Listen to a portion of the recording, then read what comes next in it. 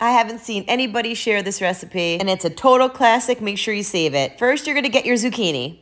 Rinse them off, then cut both of the ends off. I like to slice them on just a tiny bit of an angle, but you cut them up however you want. Then heat up some olive oil in a big pan. Get yourself a nice big onion and slice that up and add it to the pan with the zucchini. I like to keep the seasoning simple with salt, pepper, and garlic powder. And I like to add Italian seasoning with just a little bit of extra oregano. That's how my mom used to do it, so that's the way I like it. Now, once the vegetables are soft, you're gonna add some tomato sauce. I grabbed this jar from Whole Foods to make my life easier, but if you wanna use your own sauce, do it up. Cook the sauce in with the zucchini for just a couple minutes. I like to add some parm to the top of this too. And that's it, you're done. I'm not kidding when I tell you I could literally eat this every single day. I hope you guys try it. I think you're gonna love this one.